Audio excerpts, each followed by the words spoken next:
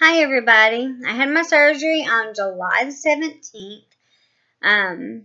I am still in recovery and I'm still learning my cans and can'ts. When they tell you not to do any bending, twisting, stretching, anything else, don't do it. Trust me, you will pay dearly. So, with that, I will tell you, I have not had much nausea. I've not vomited, at least not these last 2 weeks. I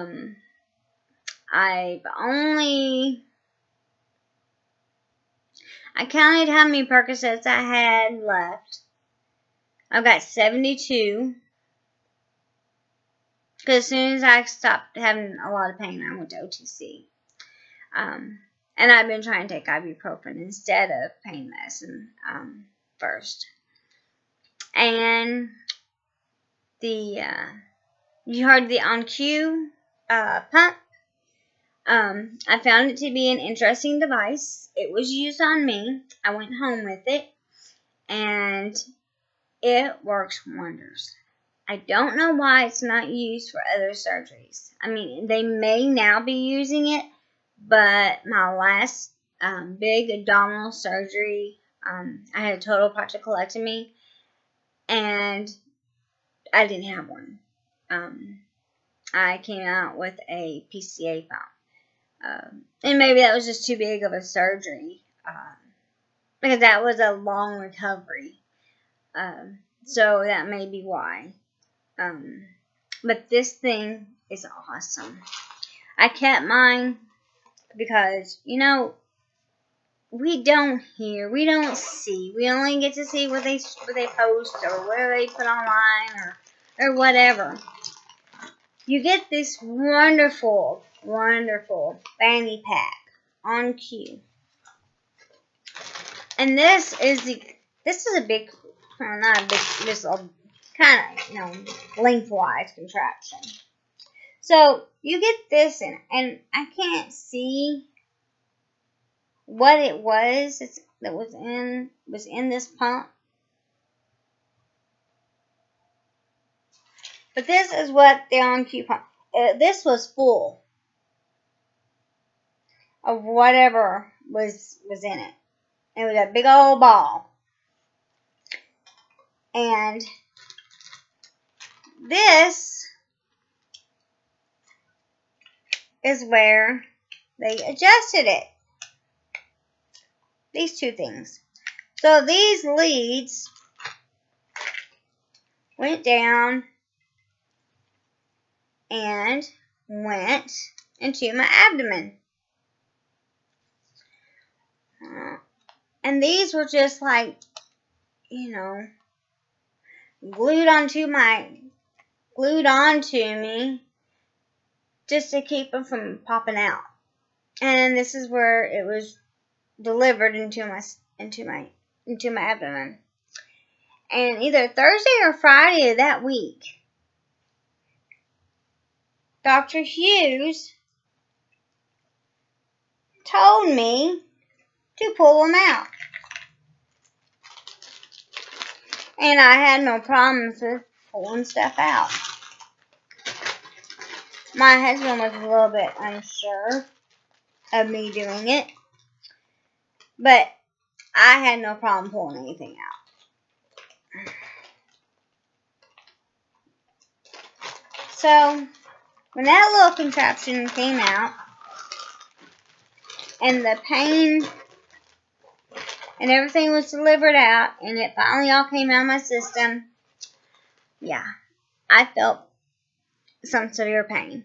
And that's when I started taking the Percocets. And, that only lasted, not very long. And then I went to ibuprofen. And the surgery itself lasted 2 hours.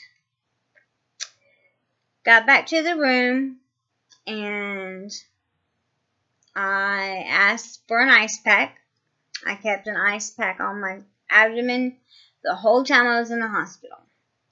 And I ate ice and drank water and just stayed completely hydrated and ran my IV fluids and they ran vancomycin on me, gave me my macrobid and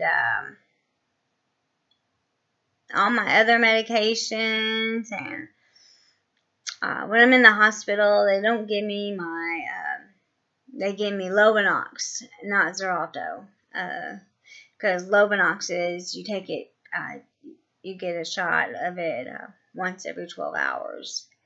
And it's easier to, if you have to have surgery right away, it can easily be taken care of.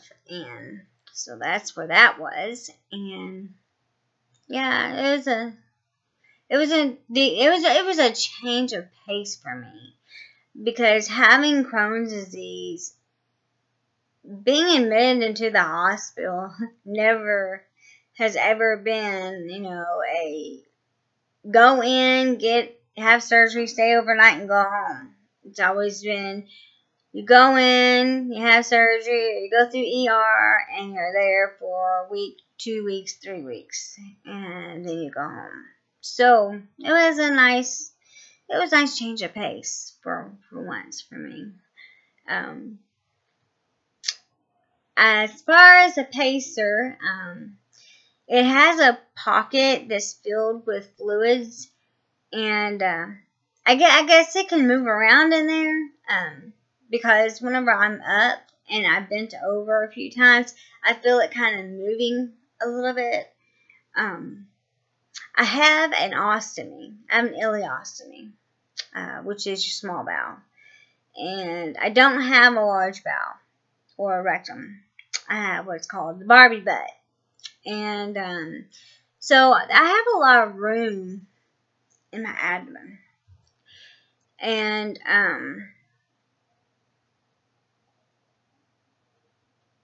where was I going with this?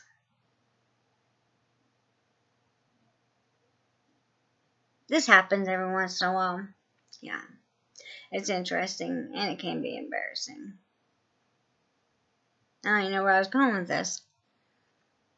Okay, Anyway, it'll come by.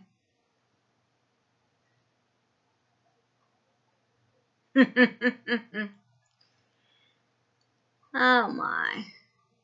Oh, yeah. Yeah, I have an ileostomy.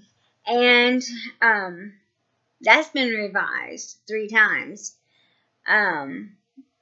But I had asked to have the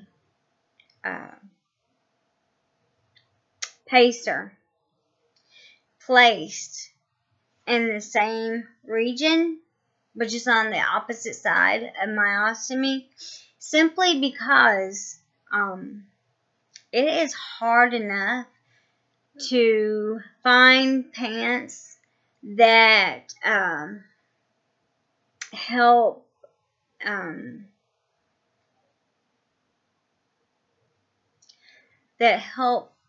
kind of discreetly hide, the ostomy. I mean, over the years, I've had one since 11, but some of the way these designers are making clothes and how they're coming into fashion and leaving, and one thing that doesn't just has stayed around all these years is high-waisted pants. So even some of these low-waisted pants for me, because I'm vertically challenged, end up being normal for me. But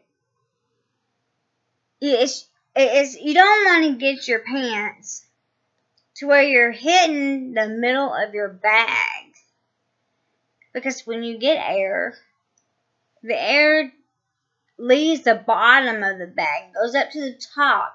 Then you're left with this, and you're not even paying attention because you're just used to wearing it. And then you feel, and I'm constantly feeling, because I'm constantly aware of what this thing's doing. And then you feel this big old bubble on top. And that's embarrassing, because if you feel it, then other people can see it. So, yeah, I wanted it the same height, the same regional area on the other side, so that I can make sure that all my clothes, all my pants and stuff would cover it. So he did a pretty good job, and he wasn't sure if he could or not, but I don't think he realized how short I am through here. But yeah, I mean, that's just, even when I had my ileostomy first done, I mean, I went in and we discussed where it was going to go, and had a little shot of dye stuck in my side. And the second time was an emergency, and he come in, he looked at me, he said, "We're going in for surgery, where you want it." He marked it, and then the third time, my surgeon came in, and that was an emergency too. And he just did it. They kept me under for a week, because I had pneumonia, and I couldn't be a candidate for surgery at the time. And they kept me under with a feeding tube. Oh, no, it's not a feeding tube. It was a suction, because I had a bowel obstruction. I was suctioning everything out of my stomach. It gave me an NG tube to do that. And I am a fighter, and I don't like things stuck down my nose, and I will pull it out. And I have done that. And when I didn't want a catheter, I pulled it out. So, yeah, they learned their lesson with me. I have to be medically induced. Yep. Have some fun with me.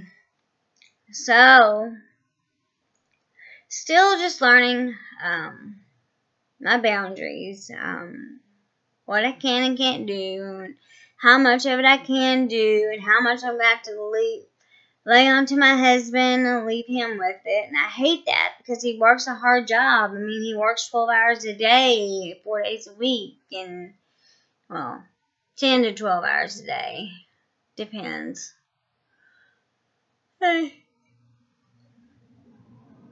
Factory jobs are hard, and especially here in Kentucky. I mean, our weather is crazy, and it's hot, and it's humid, and hell, I worked in a nursing home, and it was hot and humid, and then you got little old people who are freezing to death when it's like 100 degrees outside, and they've got their heat on. And so my poor husband, he's just killing himself.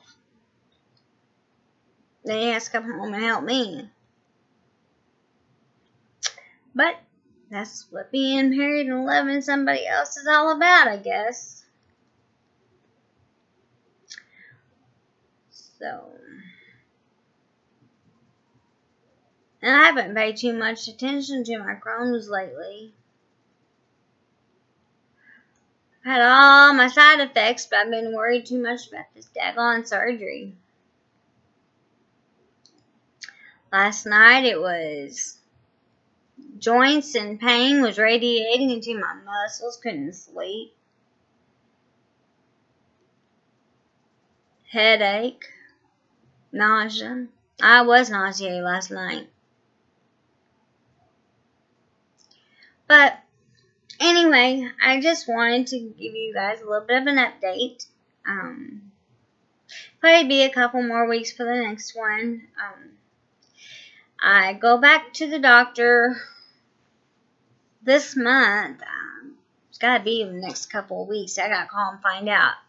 I think they're supposed to be calling me. I remember making the appointment. I don't remember what day. I know that I asked them to remind me, because I remember calling and setting it up, but I don't remember what it was. But I know I was out in La La Land somewhere.